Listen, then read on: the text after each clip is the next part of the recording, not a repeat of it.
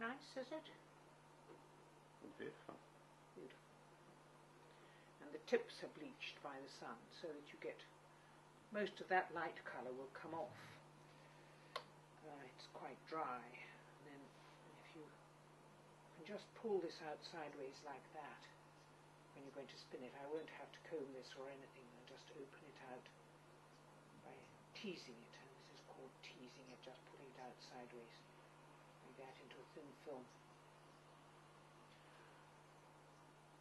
It's very soft wool, it's lovely, beautiful,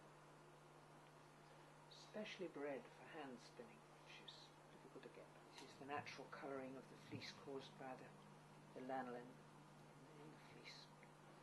That won't come out probably.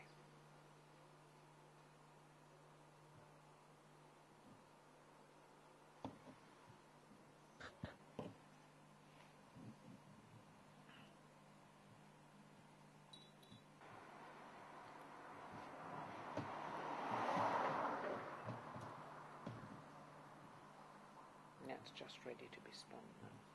The tops into smaller sections, and because it is being packed in a bundle, I have to loosen it before I start to spin it. So I just loosen it gently, open it out so that it begins to slip. It's possible to turn it more easily into thread that way. Let's check that my wheel is okay. And start treadling. This puts twist into the yarn. I'm joining what on now.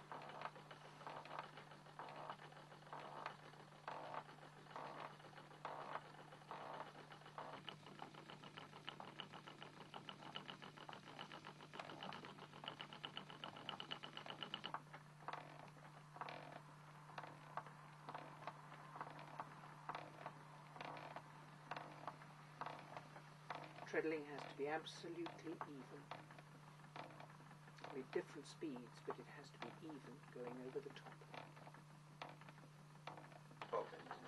That's being wound onto the bobbin automatically. There's a little brake system which slows the bobbin down relative to the drive pulley, and that means that the yarn winds on, pulls on just like that, automatically. I'm going to prepare this wool. This is fleece, which has been soaked in cold water for half an hour and then dried. It's very good fleece, rather coarse. I'm just going to comb it.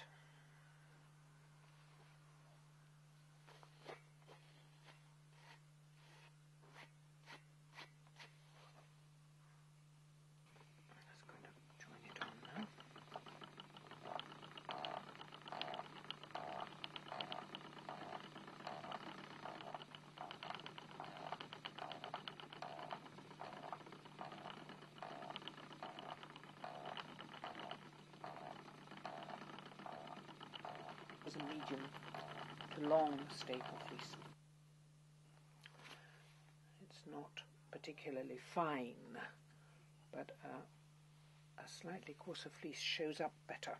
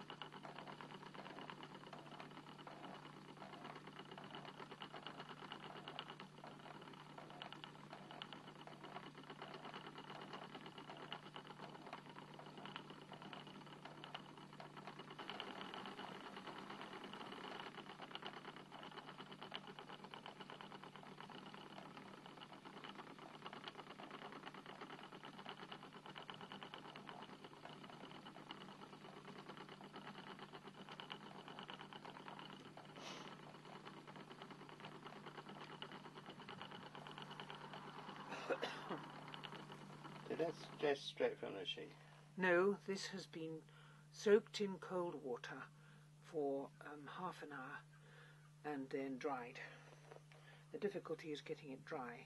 This is a very, very close, not very fine, springy wool with quite a lot of wave in it.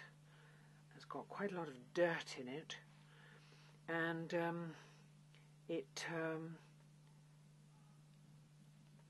does make a rather coarse yarn, but wonderful for a heavy jersey or a hat or anything like that. It's good for outdoor wear.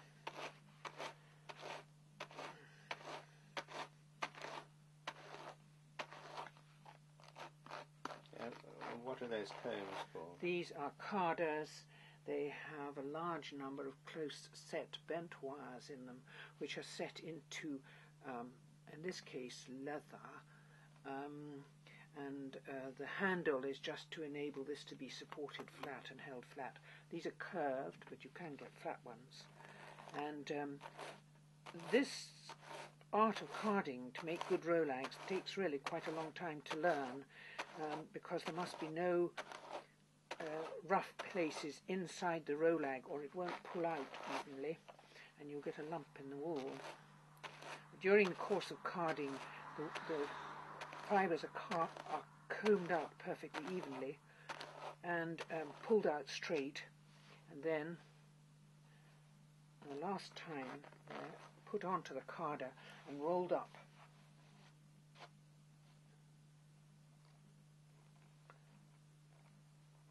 There are different ways of rolling up, and this is the way I do it. I roll it across the face of the carder, and then I roll it down that carder, and there is the rolag. It's slightly unrolled there. It can be neatened up, and it should be even down the length, no thick bits and thin bits. Then they have to be oiled for the wool to slip when it's spun. They're oiled with a mixture of olive oil and water, or any oil indeed. So what would the people on Shetland have used? Probably seabird oil or seal oil, whale oil, mixed into an emulsion with water and allowed to permeate the wool. Used to make woolen thread, true woolen thread.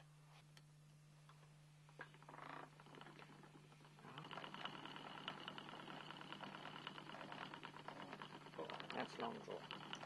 True long draw.